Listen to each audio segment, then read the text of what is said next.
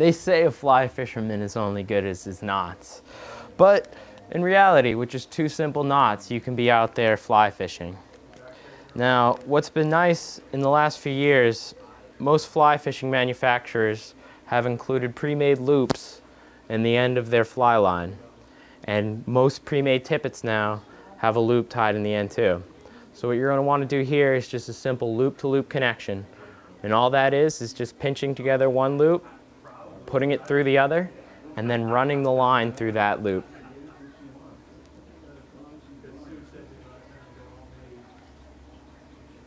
Just like that.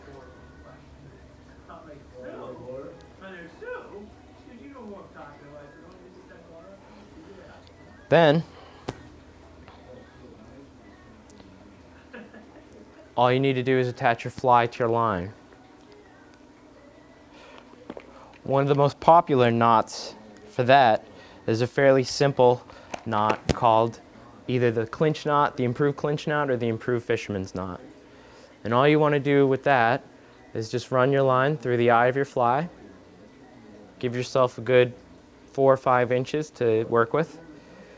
You want to make 5 wraps around the line.